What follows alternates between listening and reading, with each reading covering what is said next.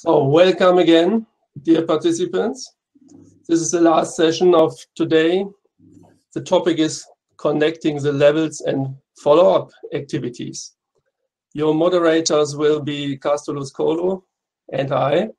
And also on the stage, you see are the moderators of the foregoing 3 sessions. We structured this session into 4 parts. In the first part, Castulus and I will provide our own findings and recognitions from sessions 1 to 3. In the second part, we will have the moderators on stage to ask them about their session highlights. Afterwards, we will take some of your questions from the chat. So you are free to give some more questions if you like into the chat, and we will pick some of them. And finally, of course, there is a short outlook concerning the follow-up activities. Well, let me start with the questions of today's event. The symposium should touch up on the questions on the future of higher education. What is a necessary answer to COVID-19 and what goes beyond? Which developments are accelerated, which are delayed by the pandemic, and which may even change direction? So do we have answers now? Do we have answers to these questions? I mean, yes, at least we have some. One answer, which has the quality to cover everything, was given by Daniel Schmelzer, who in session 2 said, the system is shifting from knowledge to qualification. Yeah, that's it. So we can stop here, I think. Or another statement I have to quote is from Hannes Schwaderer. Hannes Schwaderer said, so let me take my notes. Oh, it's very easy. Teachers are too slow. Oops, sorry. I am a university teacher. Hannes, if you are still online, we have to talk. Okay, Hannes. You made it much more polite. However, the bad news is you are right. You are right. Teachers are too slow compared to the development of new technologies. Well, once again, I could stop here. However, I'm academic and I like to make it a little bit more elaborated. To go deeper into the session results, I'd like to describe my overall impression in a simplified model. In a simplified model of the past of higher education systems compared to the future higher education systems. From the past, we know a clear division of stakeholders' roles in the qualification of academic experts. It's the beginning of a linear sequence about qualification steps are, as I see it, society needs and economic demands for expert knowledge. The governments are called upon to create a framework for qualification. From this framework, laws, rules, regulations are derived. Support programs and funding lines are also designed. The higher education institutions are legitimized and equipped. The institutions themselves design study programs within the scope of their mandate and possibilities. The students take these offers. And at the end of the linear chain, the students turn to the companies with their acquired qualifications. This system is what we knew and what we know and what works. But it is clear that the stakeholders act independently. And this is something which have to be changed.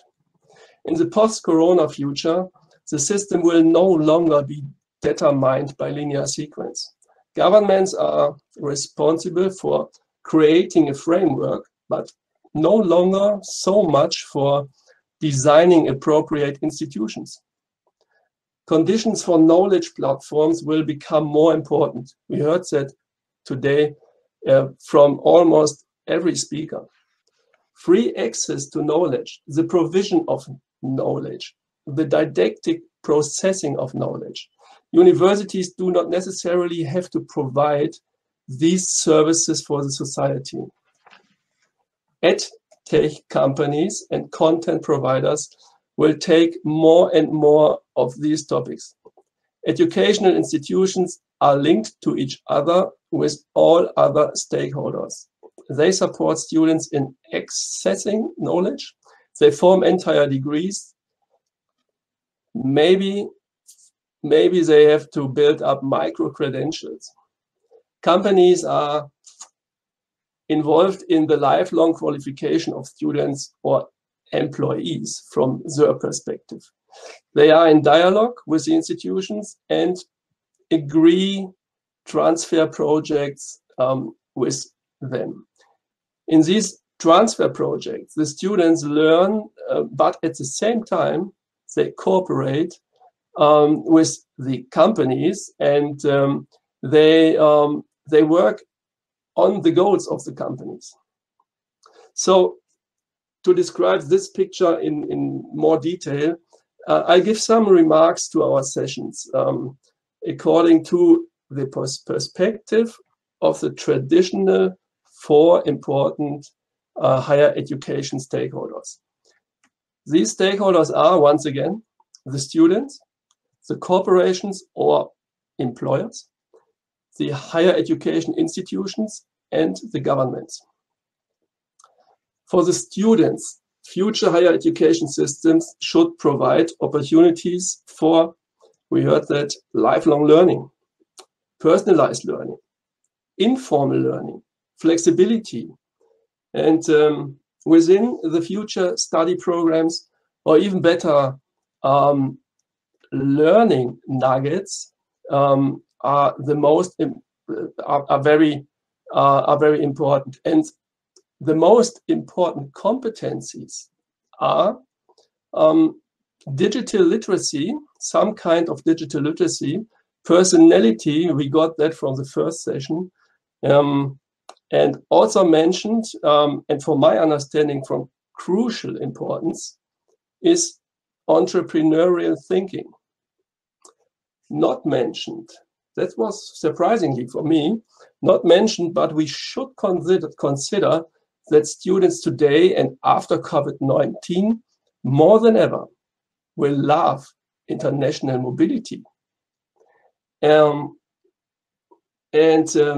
important topic, not discussed today, sustainability.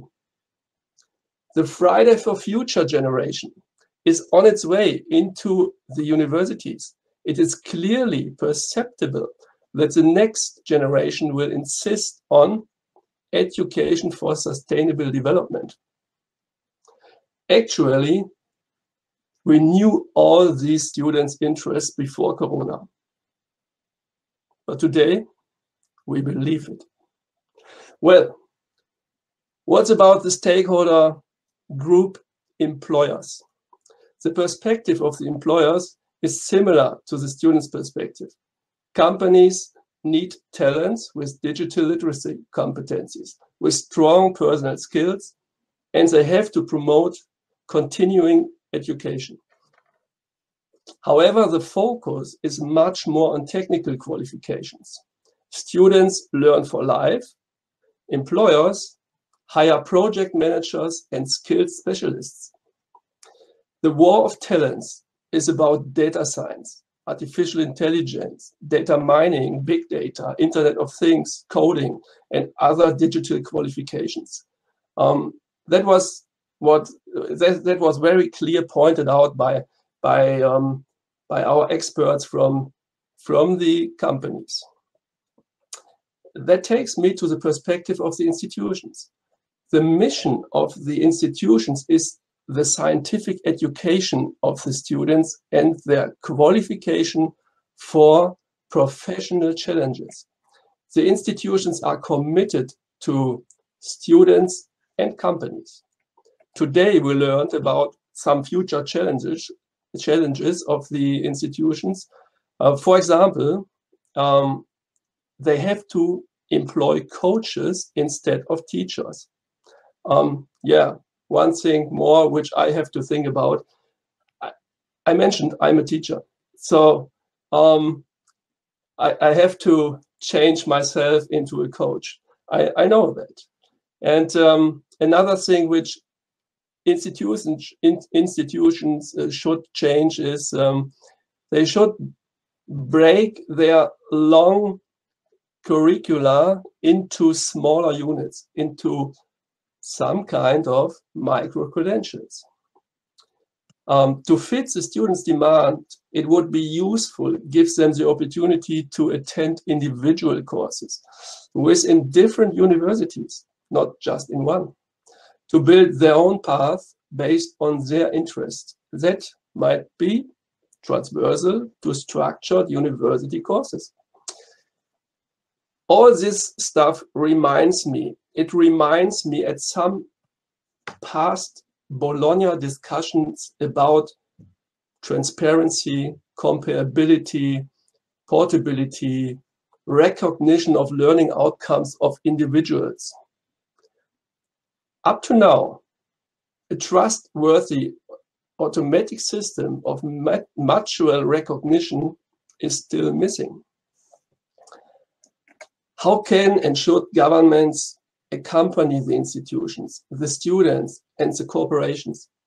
Some approaches, among others, are establish open access knowledge databases, give support for content development and infrastructure, technical infrastructure for delivering of the content.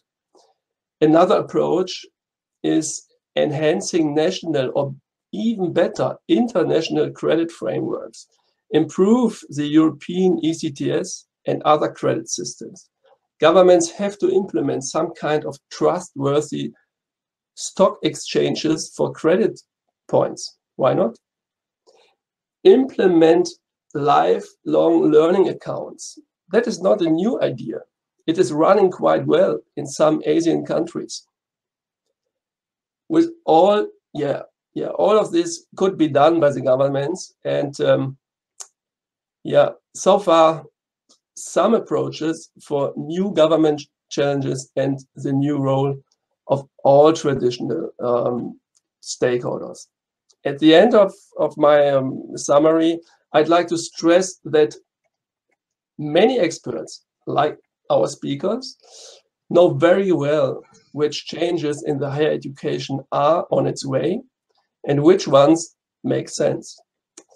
However, how can change management be done? Before Corona, my personal assessment was that changes and new systems of this scale require long-term planning, policy development, good governance, and substantial ongoing resources. Today, after 10 months of rapid change and after our event of this day, it seems that systems are on its way. Everything follows agile methods. Instead of long-term planning, some edutech startups and the big digital platform providers are just working on the implementation of new higher education systems.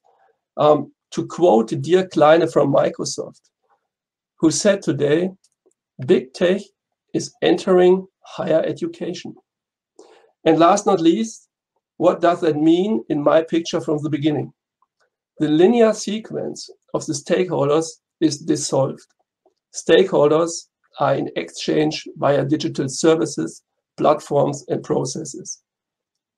The digitalization is not just about teaching methods.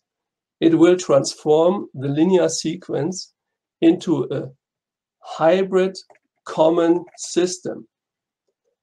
In this system, students can organize their individual lifelong learning path in permanently and parallel connection to various higher education institutions and corporations.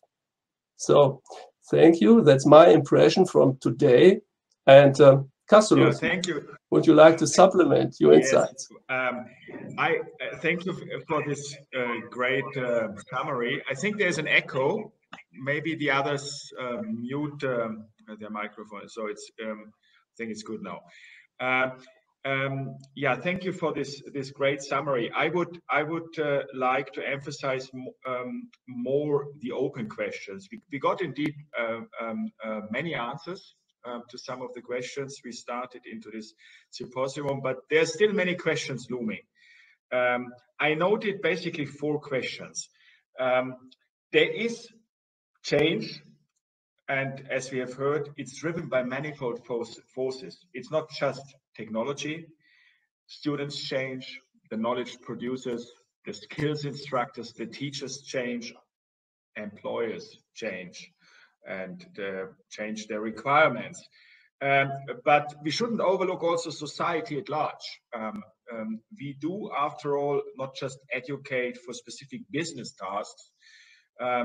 We have, as educators, a societal role, and that was emphasized several times. And society at large also changes and has specific requirements. So what's the interplay of all these different forces at work?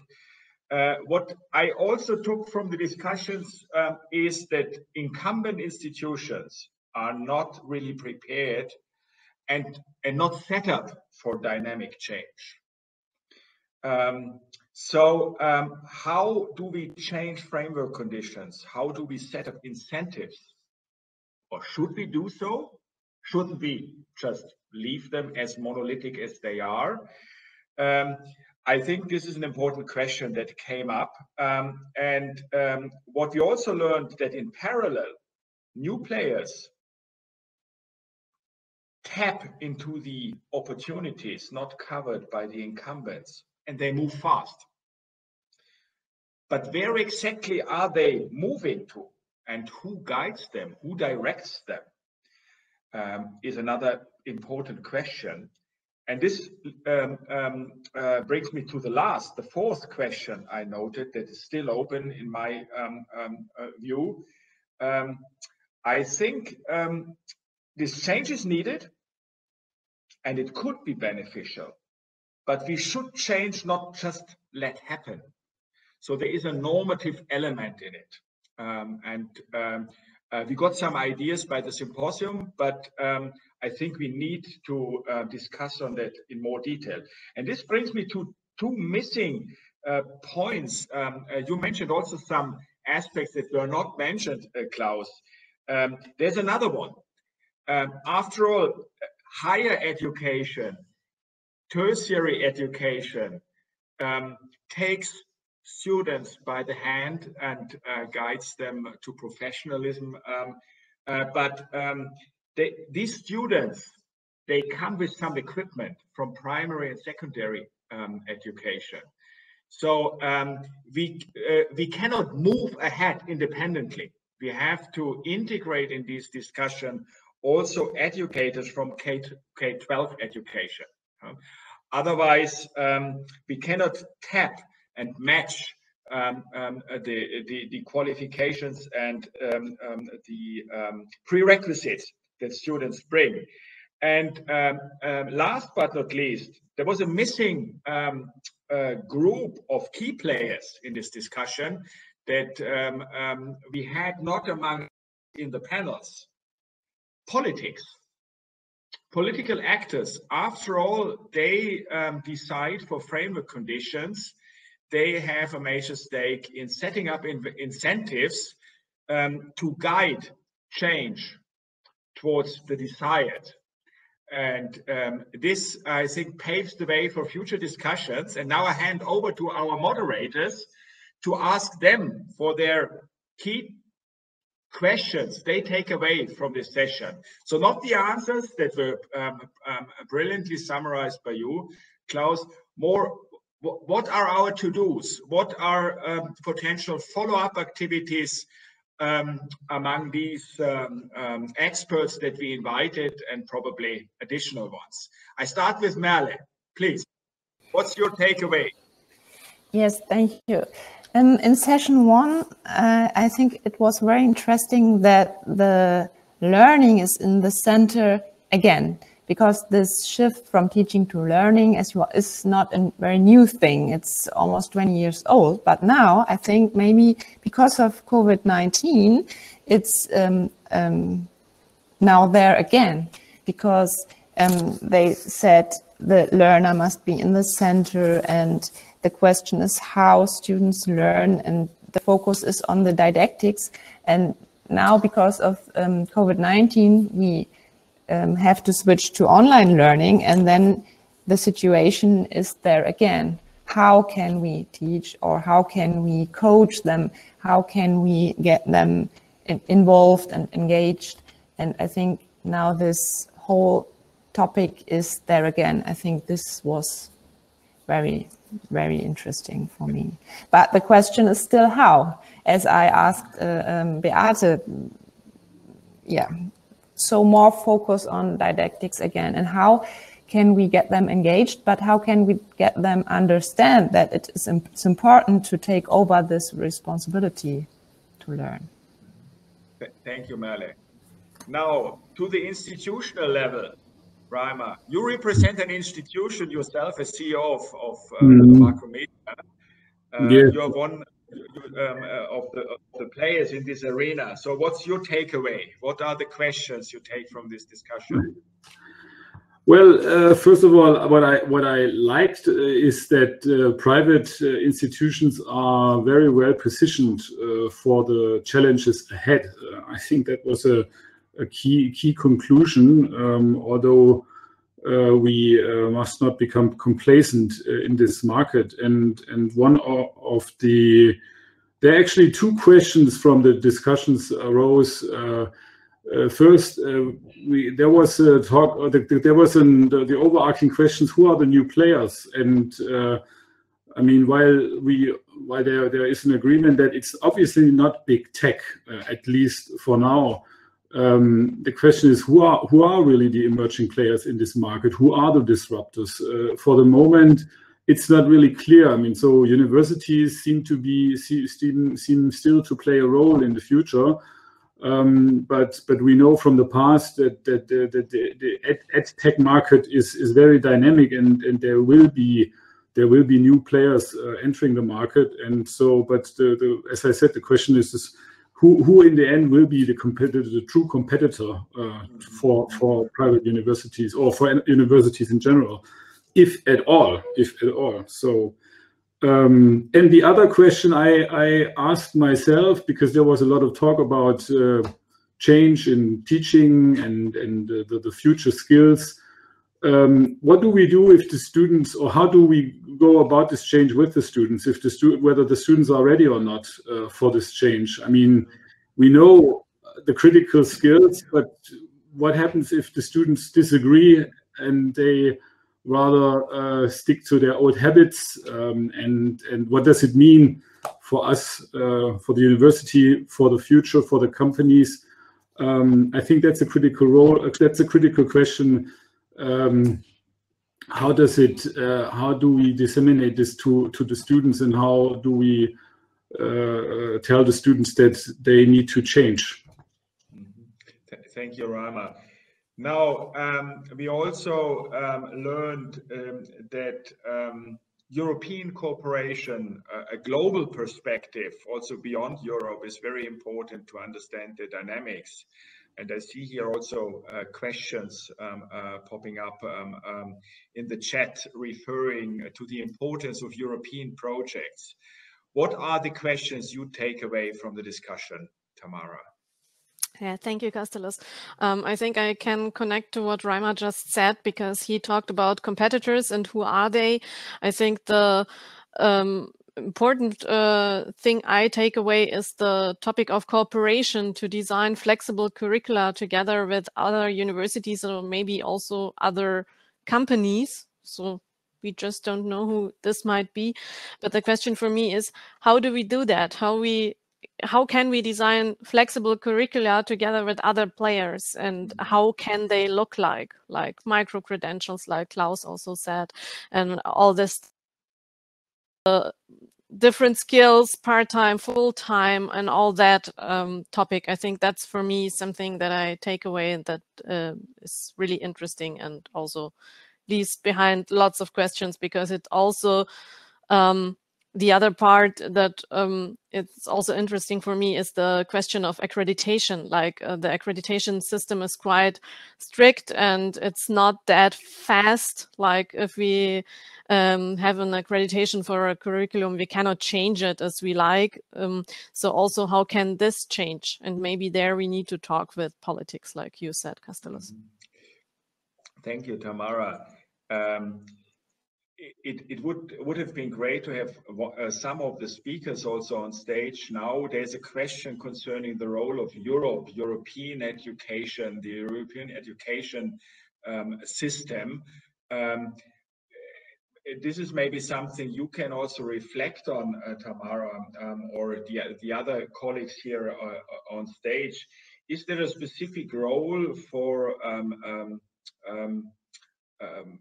a cooperation on the European level to cope with these challenges, or is it more a national education systems task to move ahead and to set the framework conditions?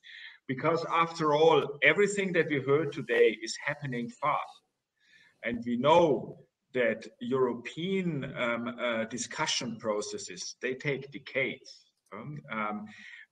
Bologna was mentioned. How long did it take until Bologna was really rolled out and arrived in European education institutions? I fear that these discussion processes are too slow. The motto of our symposium was Higher Education 2030. So this is just 10 years ahead. And what I have learned from today, change will be so fast that what we teach, the institutions that are involved in teachings, and the systems will have changed by that time. Let me see if there are some more questions from the audience. I think some of they discuss among themselves. They don't need us anymore. Yeah, but Castulus, may I add something? Hand over to you, Klaus. Yeah, I would like to add something to the last question, to the very very important question: do we need more cooperation within the EU? And we know the initiative from France that we have new European universities, and the idea behind this new European universities is more a mindset thing than an organizational thing. And if we want to give an answer to the question, do we need more cooperation? First of all, we have to think about in what specific tasks should we cooperate. It is not just about cooperation in everything. And that leads us to the question, what is the task of the universities in the future, once again, and what is a university? And a university has a lot of tasks. And one new task, we learned it today, we knew it before, is we have to build up a technical infrastructure which is compatible to the big tech companies. And in this part of the university needed infrastructure, there we need cooperation. There's no university in Europe which can do that by its own. We need cooperation for building up a technical infrastructure and services. And if we need cooperation in building up new curricula, I'm in doubt.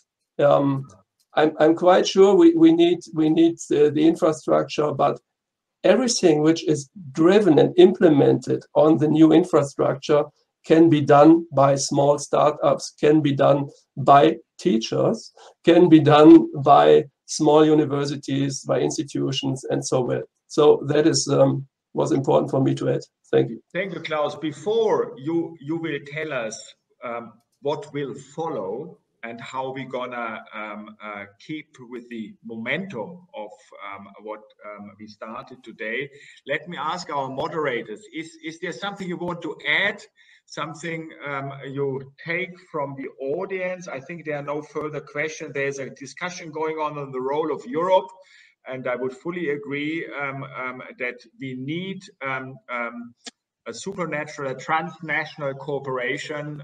National systems of education are outdated. We need this international, this global view, probably also going beyond Europe, or most certainly. Reimar, do you want to add something? I've seen you moving. That's my bouncing chair. Now, I think one thing that we implicitly touched today was that the notion of content, of free content, has to be also addressed in a way. So when we talk about what is the role of a university and what is the role of a professor and a teacher, and we say they are more the coach, they are more the one who deliver the capabilities rather than the skills. To me, what is also attached to this is that content itself is essentially free, and finding content and acquiring knowledge is something young people do not need universities for anymore. So that is an important change that is happening, and the more content aggregators and companies like Coursera or LinkedIn Education make this available, the more this will also dawn upon our younger students, our young people, the digital generation that is entering the job markets, and also the ones that are in school now. So that is something going forward that I think it's also worth exploiting, because it brings up a whole range of other questions: the importance of a curricula, the emphasis of the didactics, and all that kind of stuff. Thank you, Reimar. We have to watch the time, but as it's the last session, a little bit over time is acceptable. I thank all the moderators for keeping the time, and for the experts sharing their insights with us. It was a great experience. I think this format worked quite well. And now I hand over to Klaus, who will tell us what will be next and what we're going to make out of all these insights. Yeah. Thank you. First of all, I have to correct you. This is not the last session. This is the last session of today. We have an outlook to another event, and yeah, that is one thing we plan. Of course, we want to go on with this kind of discussion. As I see it, it was an interesting day for all of us, and the ongoing chat room discussion is one more proof for that. So we have to organize some more of these interesting groups and invite some more people. Castulus, you mentioned the politicians were not on stage today. That is one group we have to focus on at the next time. But I don't want to define right now what are the agenda for the next event will be. That should depend on our evaluation of this first symposium, and after this first symposium, all of you, dear participants, will get a protocol, which is more or less a management summary of this. We will work that out within the next weeks, and also you will get from us a save the date for a spring 2021 event. Yeah, that is the next step. Of course, we go on with the discussion, and let me say once again, thank you for all the interesting contributions to this. Thank you for attending the conference, and now I think it's time to close the event. Castulus, yes. It is your honor. Yeah, thank you so much on behalf also of the university board, on behalf of all the hosts. It was a great experience, and please reach out to us. We keep on discussing, and let's all be part of it and shape higher education 2030. Take care, stay healthy and happy. Good evening and have a good day in the US. Yes, bye. Thank you so much.